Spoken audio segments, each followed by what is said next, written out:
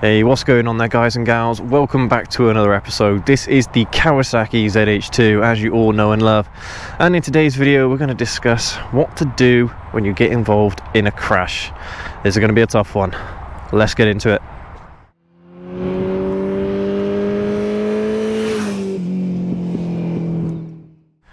Yeah, guys and girls, this is a rider's worst nightmare, this topic. What to do when you get in a crash. And we're going to come at this video from as many different angles as possible, depending on the situation. So I'm going to try and think of as many situations as I possibly can and try and give you guidance or solutions, because you'd be surprised how many people don't know what to do in this kind of situation.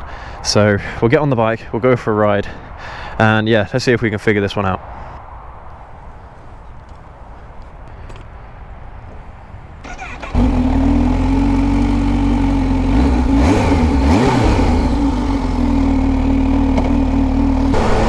Yeah, we've reached the time of year now where it is always wet in the UK.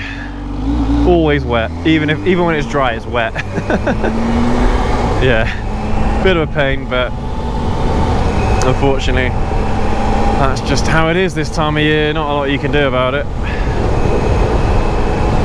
So yeah, getting in a crash, not the best experience in the world, but it's one of those things that will probably happen to each and every rider at some point in their careers.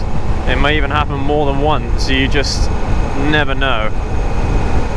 So it's certainly one of those things that you want to be prepared for, even though you don't want it to happen, you know.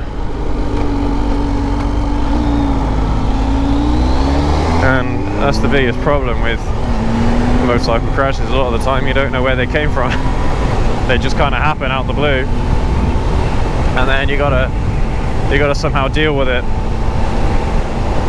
So yeah, as I mentioned earlier, a lot of people don't know what to do when it comes to accidents, collisions. They just don't know what to do. And I'll give you a little story that happened to me once earlier on in my riding career, where a driver was on the opposite side of the road. So as you can see, these cars are now, and I was going the opposite direction, and they were going to turn right. They were going to turn right into, I think it was like a rugby club. And they started indicating, and they started turning in towards the rugby club whilst I was on approach. And my reaction was to put the brakes on as hard as possible, because you guys know, you don't leave these kinds of things to chance. So you want to try and brake as hard as possible, make sure that you stop well before you get anywhere close to whatever this stupid person is trying to do. But anyway, they made a mistake and they came out into the road ever so slightly. I think their front wheel was probably over the line on my side of the road. And so I reacted the way I did, and the bike I was riding dropped. This was one of my old Chinese 125 bikes. It dropped, and I put my hands up afterwards and I said, "What are you doing?" Because what are they doing? What, are they just testing me? Are they, you know, in a sense, brake checking me? It was one of those absolutely ridiculous situations where clearly the driver was not concentrating on what the hell they were doing, came out into my lane, and I was expecting them to continue going. I wasn't expecting them to stop. They ended up stopping. By that point, I'd already reacted and the bike was already on the floor. So yeah, one of those horrible situations where there's no damage, nothing to anyone's, well, there wasn't any damage to the driver's car, of course, because the bike dropped to the ground, and there you go, I was on my ass. So anyway, I didn't know what to do in that situation, and what ended up happening was there was a queue of people backing up on either side of the road, and we ended up moving the bike, picking up the bike up, moving it off the road, and the car moved off the road, and we discussed this further, but I had no idea what to do. I was probably only 17 at the time. So this is over 10 years ago now. And yeah, nothing came of it. Nothing came of it whatsoever, when I should have been able to claim on the insurance. I should have been able to say, look, this person did something stupid, I want to get my bike fixed. And in the end, my handlebars were a bit wonky because the bike landed on the handlebars. So yeah, I can't remember what I did. I think I just left the handlebars as they were. I can't remember. Maybe I got them fixed, I can't remember. But yeah, so even just one of those little silly situations, and you leave yourself thinking, all right, well, what the hell do I do now?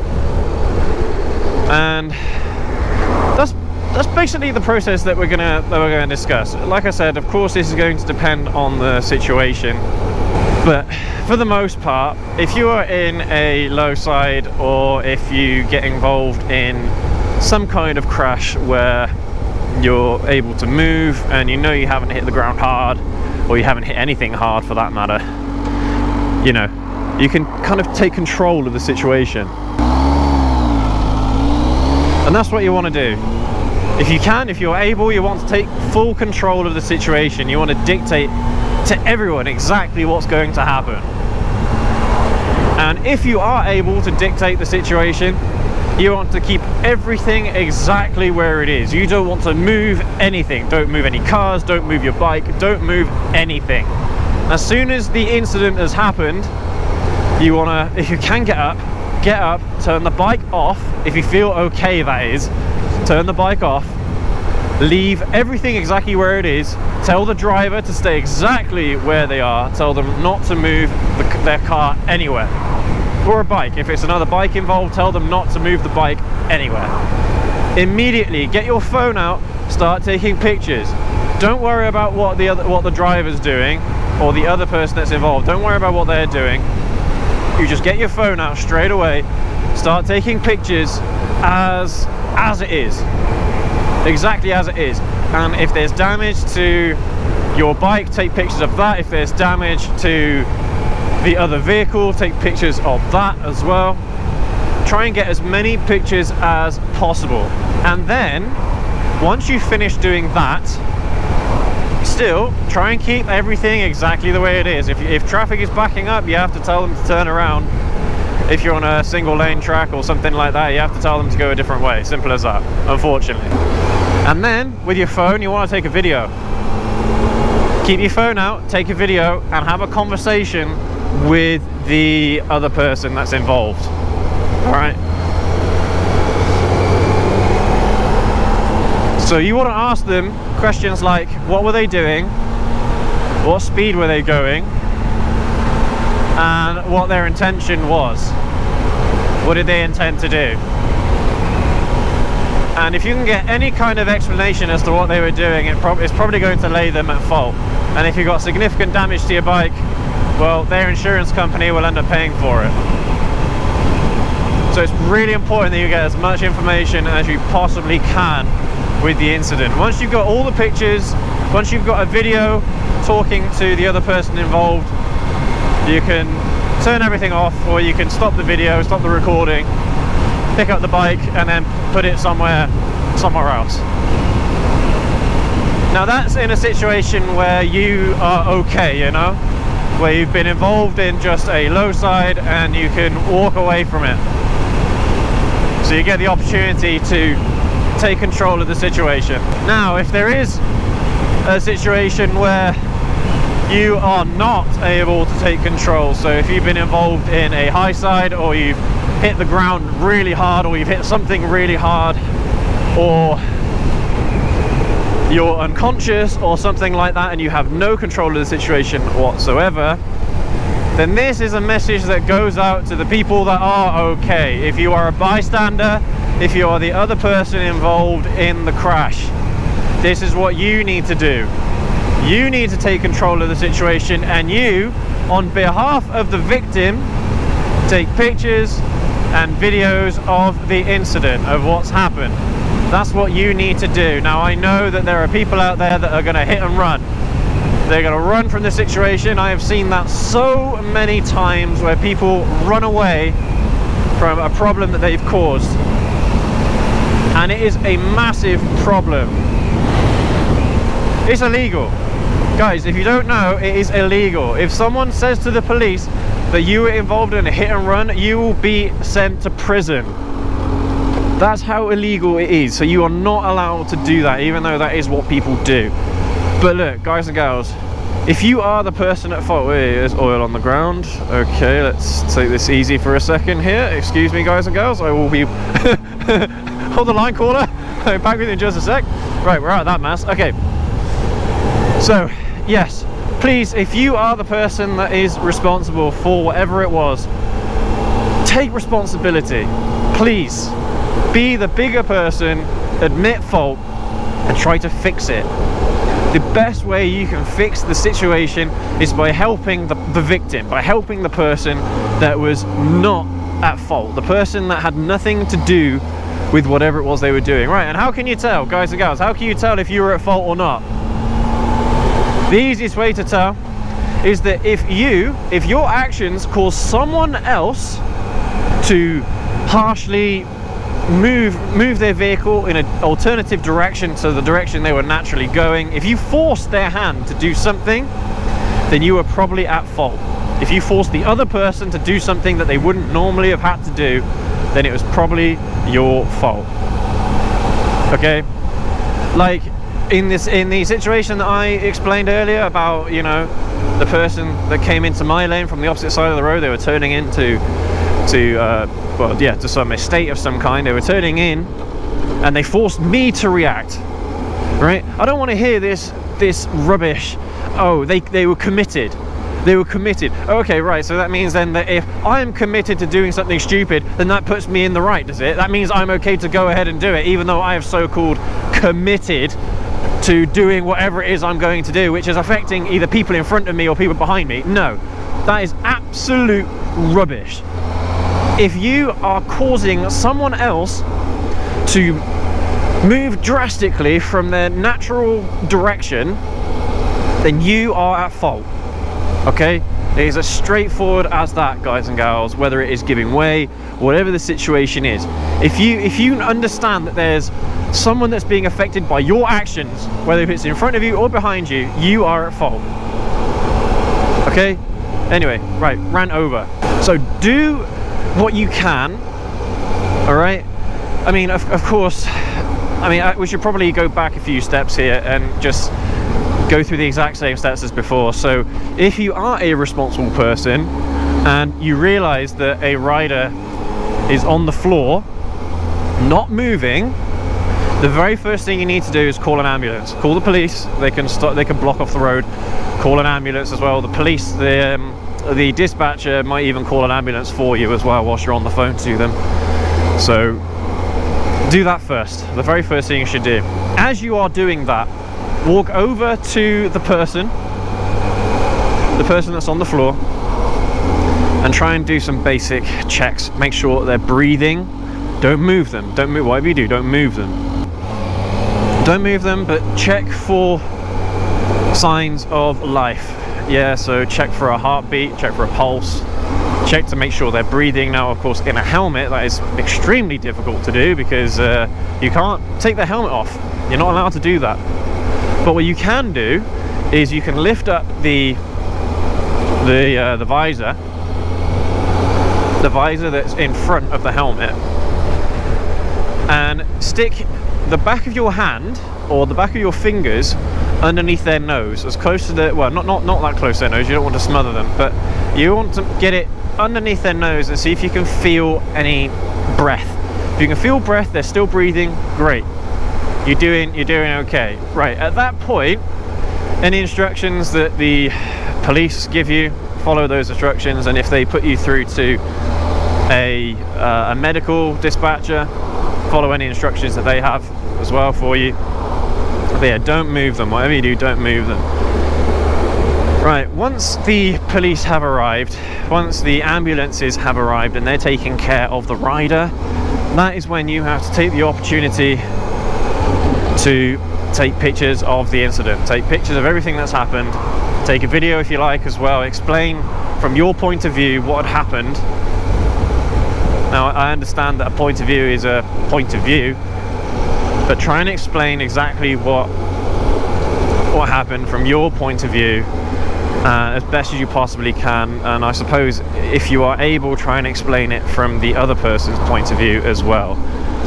In that situation, the vehicles involved don't really matter, it's the life that's involved that matters, and I'm sure a rider will respect you for, or will appreciate your efforts in trying to make sure that they're okay.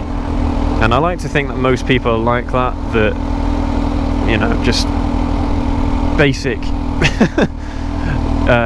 you know, human instinct is to make sure someone else is okay, but you never know in this day and age, guys and gals. Unfortunately, you can't guarantee that's what's going to happen. But yeah, if you are okay, take control of the situation straight away. You dictate exactly what it is that you want the other person to do. Right, guys and gals, one last bit for you, one last tip for you when it comes to crashes, and that is, what if you're involved in some kind of crash that isn't involving anybody? It's your own fault. What do you do then? Alright, well, again, you have to kind of take the same approach where you f***ed up, or excuse me, you messed up, and again, if the bike is in a worse, you know, in a pretty bad shape, then again, the insurance company is going to want to see all the damage and stuff like that, so you're going to want to take pictures and things like that of the scene. And if there was an oil slick on the road, take pictures of that. If there was gravel on the road, take pictures of that. You never know. I mean, the insurance company obviously has to pay out, but they might be able to claim it back off the local council or something. I don't know. You never know. But take pictures of everything that might have caused the crash to begin with. And yeah, so again, you're kind of responsible there to make sure that you get all the evidence you possibly can, and if you do need medical attention, then yeah, you need to somehow try and get your phone out and try and contact whoever you can, really, to give you a hand. Alright, and to protect yourselves, if you are in a situation like that and you cannot help yourself, well, you can get a smartwatch, and a smartwatch will track your GPS location, and obviously you can send that GPS tracking information to your loved ones, your relatives. I have a what they call it, it's like an SOS on my smartwatch, where if I press a certain button, I think it's 5 times, then it sends out an SOS. It sends out a text message to any contacts that I want, and it also sends the GPS information. But yeah, so have a GPS, and yeah, if you are able to send that information off to relatives and things like that so they know where you are, then that of course will go a long way. But in that situation, yeah, it's very, very difficult when you're on your own and you are heavily reliant on other people just, you know, to happen by and to see what's going on. But I mean, guys and girls, if any of you are bystanders or you're a witness to something that's happened, then yeah, take the steps that I mentioned earlier.